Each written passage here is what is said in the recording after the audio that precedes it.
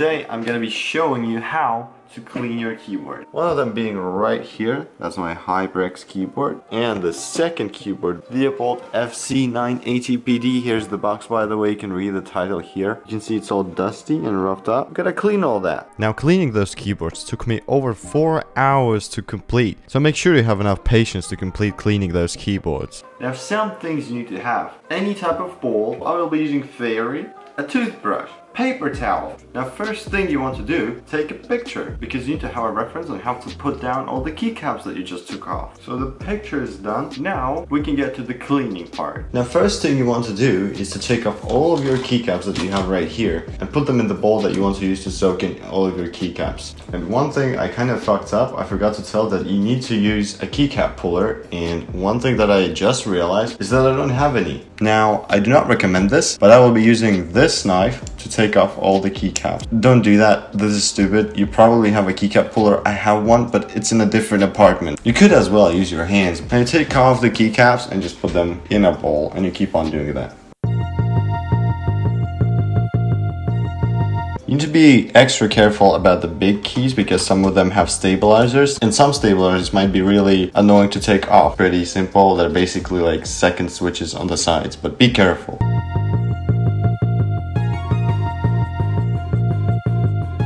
Now I am done with this keyboard. Let me quickly show you how it looks like from the inside.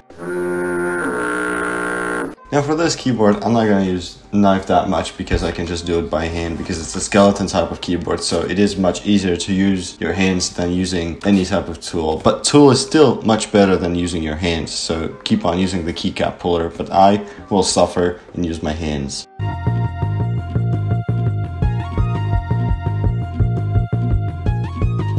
As you might see, it is much more cleaner than the other one because this has been in use only for a month or two, so the difference is pretty noticeable. Now the next step to do when cleaning the keyboard is to take your bowl with all of your caps, put them in the sink, turn on water,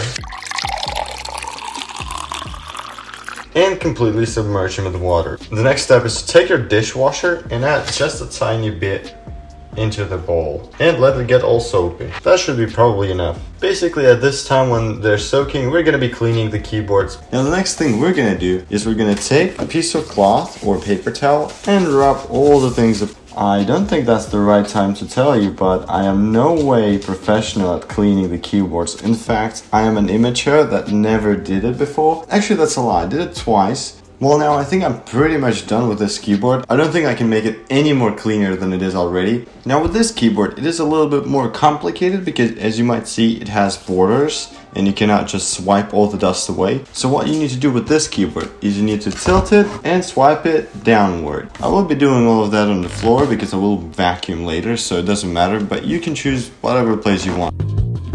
So I think that is good enough. So the best move would probably be to take this entire plate off, but unfortunately I cannot do that because it does take a lot of time and it could potentially damage the keyboard, and I don't want to take the risks. Now the next thing you want to do is get back to the keycaps that we just soaked and get rid of all the water.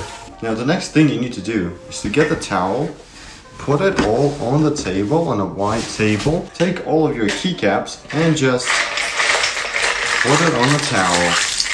Now you want to spread out all the keycaps. Now you need to turn all of them backwards so that you can see the axes. Now that they are all on their backs, turn on the fan. Now you turn on the fan and you can leave it on for about 10 minutes to dry off all the keycaps. Now that all of these are properly dried out, you can see that there's still water left inside of them. We're gonna have to take all of them and cleanly wipe them all in front of the table. Now I got both of these keyboards set in right here, and I will be putting on all the keycaps back. Thankfully, I did remember all the orientation, so I will be just picking the keycap, taking a paper towel, and wiping them from the inside, hoping that they will be dried enough.